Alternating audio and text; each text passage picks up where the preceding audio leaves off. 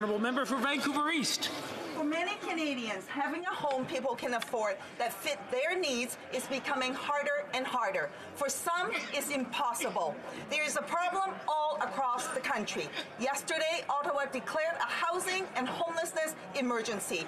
Women's shelters are having to turn away victims of domestic violence.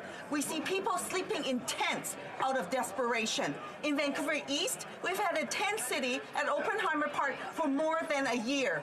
There is no recognition of the overwhelming homeless population in urban, rural, and northern indigenous communities. For the Liberals, when something is urgent for their corporate friends, they will go to any lengths to make it happen. But for Canadians who need a place to live, they have to wait.